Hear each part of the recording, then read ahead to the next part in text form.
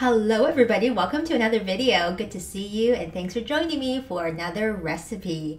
Now lately I've been having cravings for something super homey and satisfying and chewy and carb filled, and nothing says that for me quite like 炸酱面. Now this is a cheat version. I'll link a traditional recipe for the sauce down below, but it roughly translates into fried sauce noodle. The sauce is fried, not the noodle. And if you can get this sauce under your belt, this cheat version is super quick, does not contain meat unlike the traditional one, which, you know, both are good, but that just takes a lot of time and sometimes you just want to eat. So this is my version of a cheat 炸酱面. Now here are some ingredients that you will need. Let's start off with our carb. I'm using dried noodles here. You'll want to use a wheat noodle. That's traditionally what's usually used. I have gone for a wide knife cut style noodle. They are labeled a variety of things. This one I have right now is called Taiwanese style sliced noodle. But essentially you want a wide, thick noodle that holds a lot of sauce really well and just gets real satisfying when you're chewing on it. So this is what I've been using and I really enjoyed this style of noodle. Then some cucumbers. We're just gonna slice it and dress it. I've got one from my mama's garden. She's growing them real good now after a couple of years. Mine looks a little different, a little spiky, just a particular variety. You'll need like one cucumber of such size if you're making a serving.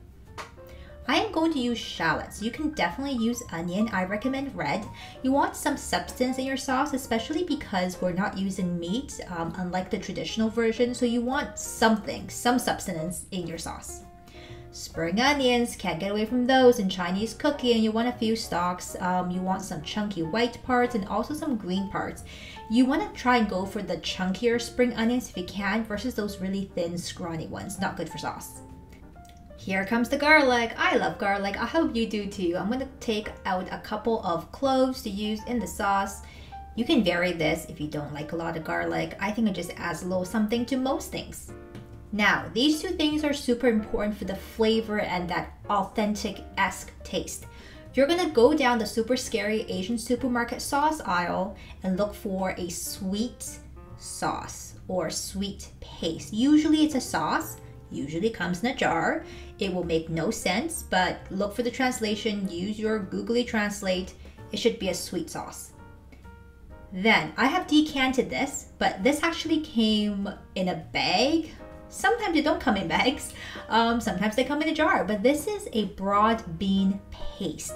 It is not miso and it is not samjang, so it's something very like Chinese style. You just have to look for it. This is broad bean paste or bean paste. These are two different things and you'll kind of need both. Of course, you'll need soy sauce. I'm using a light soy. This is my hometown favorite, Pearl River Bridge, but I do recommend you go with a low sodium soy sauce. You don't have to, just a thought. That's the one I'm using. Now this is my own little twist. I have to put in a little dark vinegar. This is a Chinese style vinegar, but I think you can definitely substitute for something like a balsamic and it should be just fine. Now you will need a small saucepan for making the sauce. I recommend one with high size just to keep everything contained and to prevent the spatter from going all over your stove when you're cooking, because it will happen a little bit. I'm just putting that out there. You'll also need something to cook your noodles in. That's all this is used for. You can use a saute pan, you can use, you know, your microwave, you can use whatever you got. I'm just going to use a regular pot over here. I love this one though. It has little drainage holes on the lid, super helpful. You also need your basics like a knife and a cutting board. Now I'm showing you how to do this in order of clarity and ease of understanding, not necessarily speed, but if you can multitask and cook the noodles at the same time, you can easily get this done in 20 minutes. First, we're going to start off by rough chopping all of the things that will go into the sauce. Here, I'm using one decently sized shallot, cutting it into chunks. None of this has to be precise. Of course, you can replace it with a bit of red onion. Also, I'm using 1 to 2 cloves of garlic. I'm going to give it a quick smash, peel the skin, and again, rough chop it. Because this is all going in the sauce, I wanted everything to be a bit chunky, which is also great if you don't have excellent knife skills. Like either one is fine. We're calling it rustic and it will work just fine. That's also part of what makes it so quick. Now, green onions. I have split the bottom half of the stalk from the top, the bottom being mostly the whiter parts of the onion. You'll put this in separately from the top greener part, so you want to kind of cut them separately and store them separately just so they don't all go in all at once. I'm using about a sprig and a half of green onion, or spring onion, depending on where you live and what you call it. The greens, a little bit more so than the white parts. These will go in separately, in separate stages of making the sauce. So do make sure you separate them separately.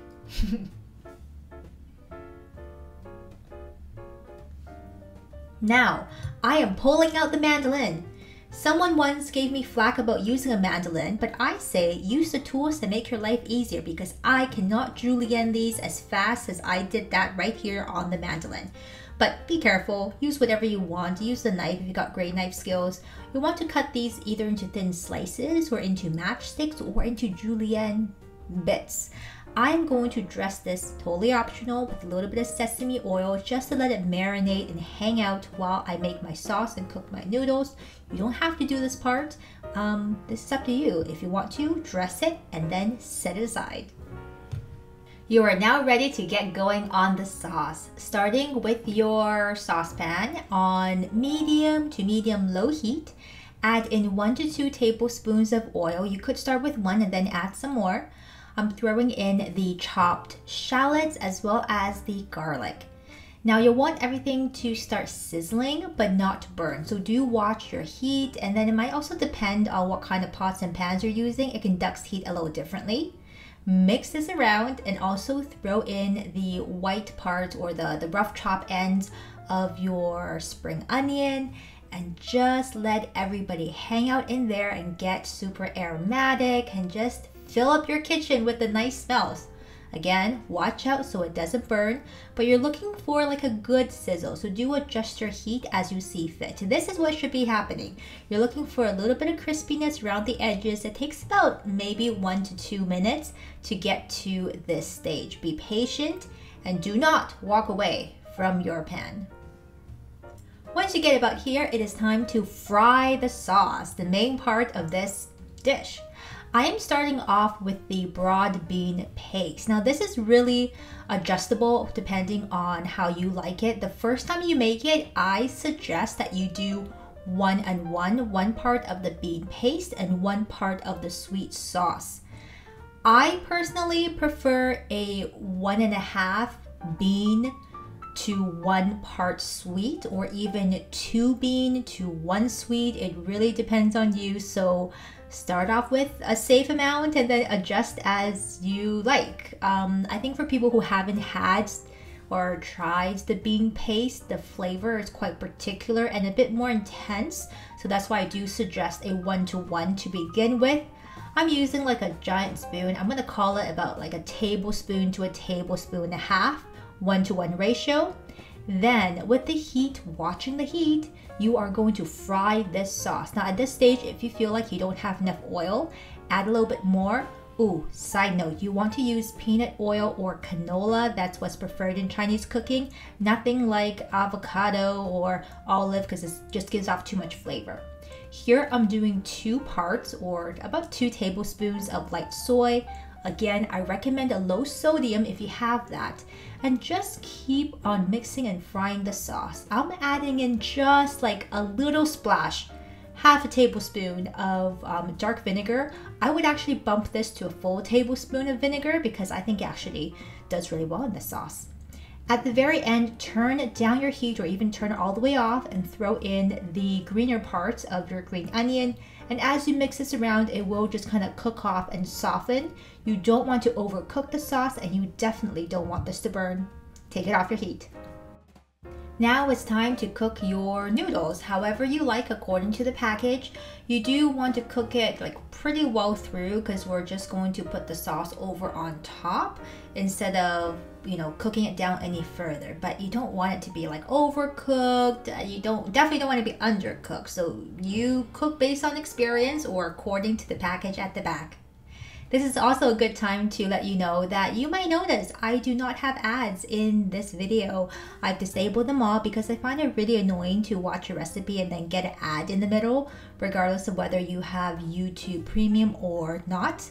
This means I make no ad revenue from making this video. So if you want to support me in any way, you're welcome to share this with a friend, comment, like, tell people about my recipes. I don't make them often, but I do sometimes. And if you want to support me directly for my time and all the programs that comes with making videos, share a coffee with me over on Coffee. There's no obligation to do so, but thank you for checking it out. My Coffee account is downstairs in the info bar. Now, drain your noodles and we are going to put everything together.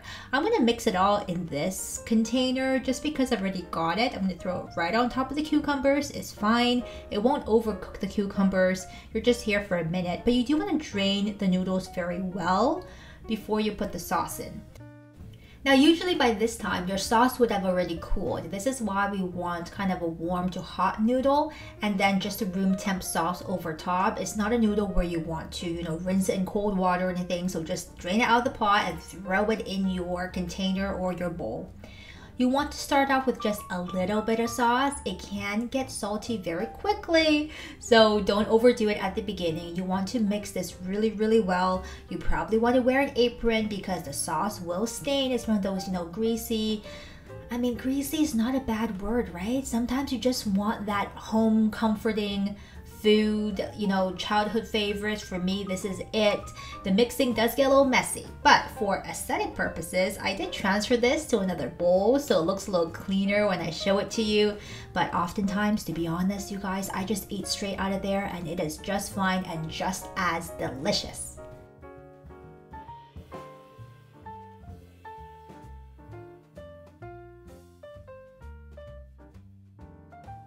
And here we are. I think this is best served hot or warm, and it's definitely a dish made for sharing. But do put on an apron. This is very hard to eat in a delicate way. It just kind of gets everywhere, but in a wonderful way. I think this Cheats version of jjiangmian embodies the essence and those key flavors without being complicated. And hey, you can make this fancier. You can put some tofu in there. You can put some shrimp. You could go, old school and put some minced pork. And again, I'll put that traditional recipe down below by somebody else that is excellent, but just takes a lot more time. And this is like a 20-minute meal.